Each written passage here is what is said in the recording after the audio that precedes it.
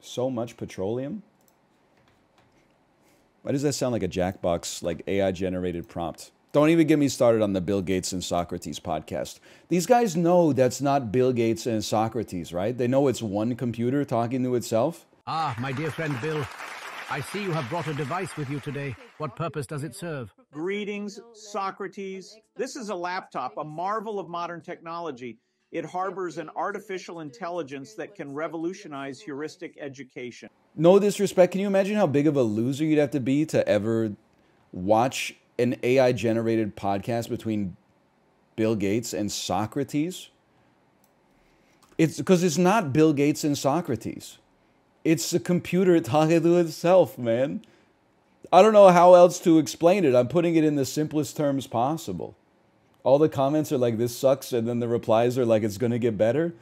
It doesn't matter how good it gets. I mean, I know that most people here know that, but like, no matter how good it gets, it's never going to be Socrates. Like, you got to do... Like, I'm not saying AI has no purpose. I'm just saying that's the dumbest purpose of all time. It's like inventing, like, the internal combustion engine and being like, look, it can run a vacuum cleaner badly. And you're like, I don't want the fucking fumes in my house. I'll just put it in my car. Strap some axles and some wheels on it. Let's go to town. It doesn't have to do everything. It doesn't have to power my damn dishwasher.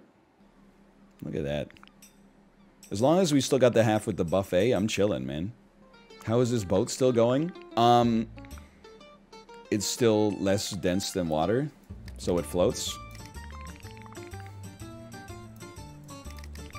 Got a regular Isaac Newton in the chat. That's okay, now we're in trouble. I think I got one more in me. Based and Archimedes pilled. Ever do the bit about how smart you had to be to like invent math? And then like we're like 16 years old in math class going like, this shit is too hard. Sine, cos, tan, how am I supposed to remember 3 things? Meanwhile, Archimedes is like holding up a fucking like leaf and measuring the length of the shadow and going, oh, the Earth's approximately 17,000 kilometers in radius. This shit's fucking crazy, dude. There should be a podcast where Bill Gates talks to Archimedes.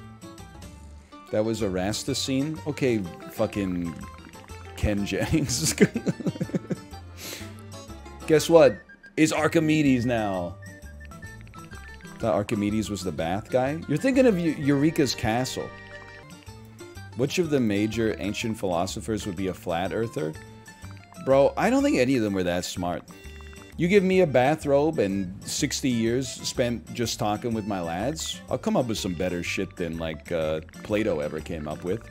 The only real one is Diogenes. And I know nothing about him except that he, like, told jokes and lived in a wine barrel. He didn't take himself too seriously. It's kind of like history's first drill. What about Marcus? I don't consider Marcus to be a philosopher because he had a real job. He was an emperor, and he just did philosophy on the side. It's like the best streamers are not actually streamers. They're like, oh, I work at NASA, but then, like, in my off time, I also stream Kerbal Space Program. The worst streamers are the ones who are like, I'm live 14 hours a day. You're like, oh, fuck, here we go. Chat, did you ever realize how hard it is to fucking make a phone call? Here we go again. Which one are you? The second one. For sure. I was thinking about it. I might be so normal that I'm weird. Let me give you a data point. I think I went to like 4 grocery stores this weekend. I don't mean weird by streamer standards. I mean like weird by like even normal people standards. Why? Because they were fucking there. And you always need something from the grocery store. You don't always have to go in and be like, I'm gonna buy like a bunch of frozen chicken breasts. Sometimes you just go into the grocery store and you're like, oh, a drink, a snack, something for later. You know, oh, well, we could always use garbage bags. Then you get home and you're like, oh, we already had garbage bags. Oh, well, you can never have too many garbage bags. I think it's just dad behavior.